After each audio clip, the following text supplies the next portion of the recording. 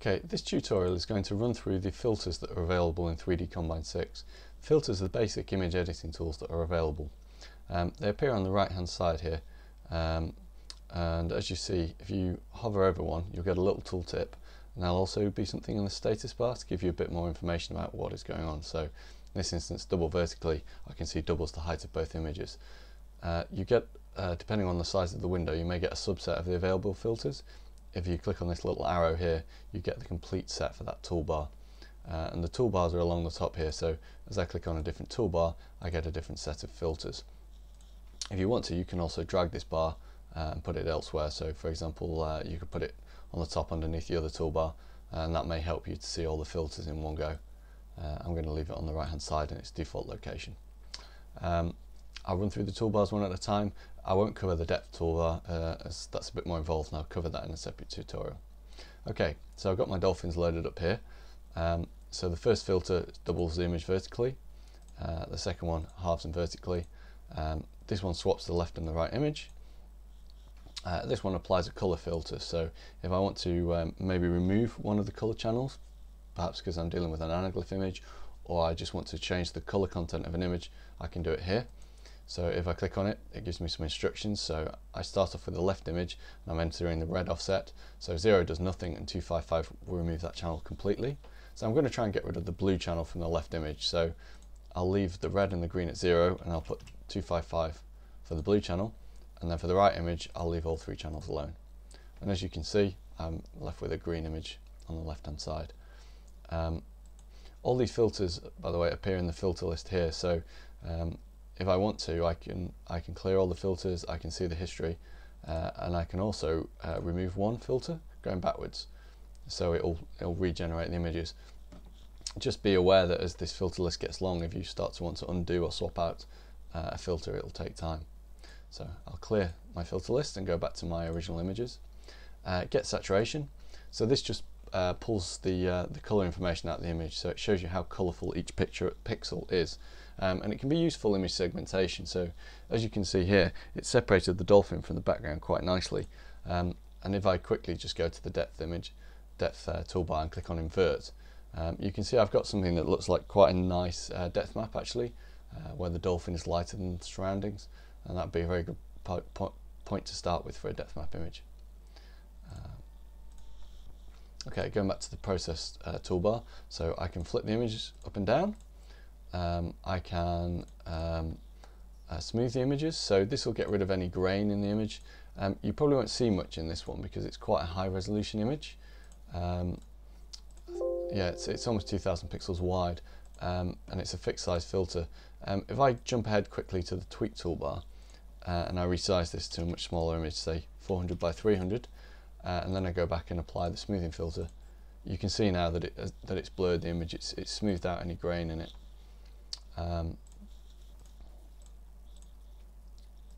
Okay, I can mirror the images left and right. I can convert them to grayscale, and then I've got these three alpha tools here. So alpha is a transparency in the image. So 3DCombine supports transparent images. So if I just in the left hand here open a transparent image, you can see that the white dotted region, which is kind of the canvas, is showing through the image in this case because this whole area is transparent. If I want to see the transparency, I can use the display alpha to do so, and now you can see, I can see that that bit is entirely transparent, and it could be a shade of grey to indicate partial transparency. I can remove that if I want to, if I just want to deal with solid images, and then you can see that region of the image, the transparency has been lost. I can also add transparency channel. This won't really do anything to the images themselves, but if you say have a transparent image in one panel and not in the other, it makes them both transparent, which can be a bit easier to work with. Okay, so the tweak toolbar now. Let me go back to my dolphins. So cardboard, so this will generate an image for viewing with Google Cardboard. All you need to set is the aspect ratio of the phone, which is the width divided by the height. In most cases you can keep 1.8 as the default, and you can see the characteristic warping of the image required for cardboard, and if I wanted to save that to view on a phone, I'd just save that now as a parallel image. So align horizontal. So this allows me to shift the dolphins in and out of the image, so it moves the image back into the screen or out of the screen, so it tells you which way it goes. So if I select 100 now, it'll move the image out of the screen, and I can see that by previewing it as a color anaglyph. So if you can see the orientation between the left and the right image there, where the blue is on the right, and if you've got some anaglyph glasses, you can have a look and you'll see it coming out the screen. If I undo that filter, you see it switch round, which is telling me that the dolphin's moved back into the screen. I can rotate the left image, so if I've taken the 3D image with a 2D camera, so I've done the left eye and then the right eye, I can just rotate, and maybe I got the camera out slightly, I can manually rotate one image with respect to the other. I'm going to jump ahead here again a little bit. A lot of these options are available in the automatic toolkit as well, so this is where the program will automatically determine the correct rotation. So now that I've rotated these two out of alignment, I can actually use the automatic function to illustrate its ability to rotate them back into alignment. And there you go, you see it's rotated both images so they line up again. And it's done that entirely automatically. Okay, I can resize the images as I've shown you. I can use this Convergence tool, which is, it's a way of moving images in and out of the screen, and it applies a warp on top of that, which can sometimes help it to be a bit more natural. So it's a very similar effect to before. If I use a very large value of this, so I don't know, 10, you can see the warp that it's applying. So you don't want to, you only want to use this really for just fine-tuning your images. Align vertically, so again, if the left and the right images are out of alignment, I can adjust it here. So I've moved them out of alignment, and as with the rotate function, there's an automatic vertical alignment function as well, which I can use to put them back how they were. I can crop the images, so if I want to crop 100 pixels off the left hand side, for example, I can do. Sorry, my filters are still applied here. So let me do that again. So I'm just going to crop 100 pixels off the left and right images. And as you can see, it's cropped both images and kept them in alignment, so very similar to a traditional crop tool, but it applies it to the 3D image. I can pad the image and I can Smartpad the image. These are very similar, so they'll add black bars to give the image a fixed aspect ratio. The difference is Smartpad will resize as best it can first. So as an example of that, so let's say I want these pictures to be 2000 by 1800 pixels. If I enter that into Smartpad, it will resize it, and then it will fill any remaining pixels with black. If I use just standard pad instead, it will create black borders all the way around the image. This gives me an opportunity to demonstrate another tool from the automatic toolbar, which is crop borders. So this will automatically remove any black borders from an image. And there you go, just at the top and bottom line. So you can see it's removed the top and bottom images, but not the left and right ones.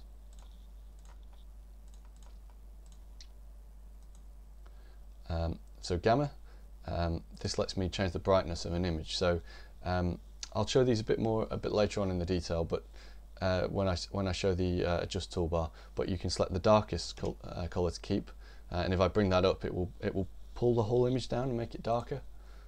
And I can enter a gamma factor, so 1.5 would make it brighter. So there you can see that being applied. As I say, I'll come back to that in a second.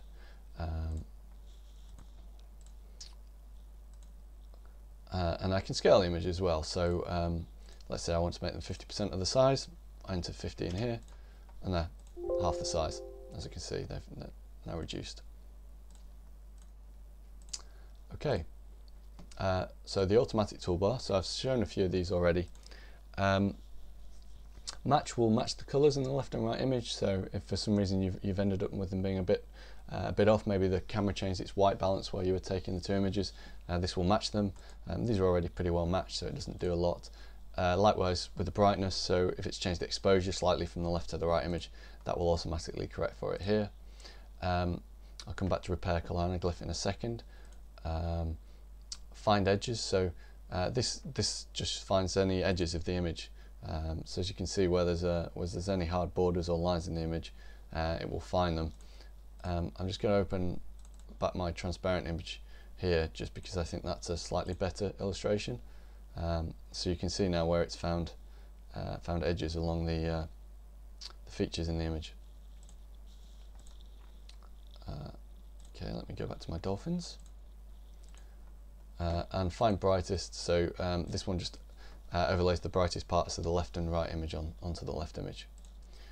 For the other two, I'm going to open an Anaglyph image. So I've got this Paris Anaglyph. So I could open it as a grey Anaglyph, which would give me the left and right images, but everything grey. Or I can open it as a colour Anaglyph. Now that retains the colour information, but as you can see, it's distorted. So the right-hand image has the blue channel, and the left image has the red channel, which isn't very nice. It means if I try and view this now with a proper stereo display, I'll still get the Anaglyph distortion. So Repair Colour Anaglyphs basically analyzes the two images, combines the colour information, and returns two full colour images for viewing. So you give it a second. There you go. So you see I now have two full colour images on the left and right images, and I can see the yellow of the building coming out. This brings me on to another function. So we've got this deghost. So sometimes when you've loaded an Anaglyph image, the compression can leave artifacts. So if I look here, you may just be able to see. In fact, let me try opening it as a grey Anaglyph. You see that just a little bit of distortion here, mottling left over from the Anaglyph. If I click on deghost, it will remove that, but the downside is that you'll lose quite a lot of the detail in the image, so it's a trade-off to be made. Okay, I'm going to go back to my dolphins. So then I've got the adjust toolbar. So these are the same filters that are available in the other toolbars, but they give you a much nicer interface. So by illustration, if I click on adjust alignment, see I get these sliders at the bottom now. And if I hover over the slider, it tells me what it does here. So this one shifts the left image horizontally, this one shifts the left image vertically. To see what's going on, you're better doing this in preview mode. So if I select Anaglyph, you can see as I move it left and right, I get a real-time preview, and I can also see. So if I wanted the dolphin to be right on the surface of the image, surface of the screen, sorry, I'd tweak this until it lines up like so, and I can take any offsets out vertically too. When I'm done, I select it again, and it prompts me to store the changes. If I say no, it will just undo them. If I say yes, it will add them to the filter menu. And you can see it's broken it out into two of the filters from the tweak menu. I can also, at this point, decide I want to keep the horizontal adjustment I made, but not the vertical one, like so. Okay.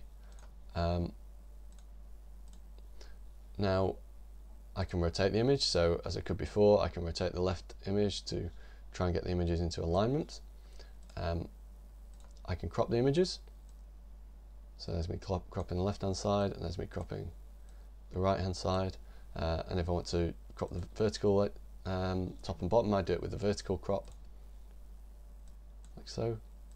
Note that these can be applied repeatedly, so it tries to give a sensible bar on the bottom, but if I wanted to crop right up to the bottom of the dolphin, I can't do it. But what I can do is I can accept it, and I can apply the vertical crop again, and this time I can get right up to the bottom of the dolphin. And again, they've appeared in the filter list. Okay, convergence, I can adjust the convergence as before. You see that same warping effect. And I can adjust the brightness. So I said I'd show you this in a bit more detail here because it's a bit clearer what's going on.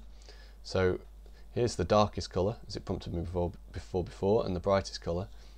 And I'm going to go back to the full colour image. So as I bring up the darkest one, you can see the whole image getting darker and more contrasted. And if I bring down the brightest image, what it does is it scales everything up, so the whole image becomes brighter, and if you go too far, it gets very washed out. Similarly, I can adjust the gamma. So this is a non-linear adjustment, but it allows you to bring things out of the darkness. So if I had some real dark areas in this image, I just wanted to brighten it all up so I could see them, then I can do that. And you can see it doesn't have quite the same problem as the other function did with it, everything becoming washed out. Obviously you do get some washout, but not to the same extent.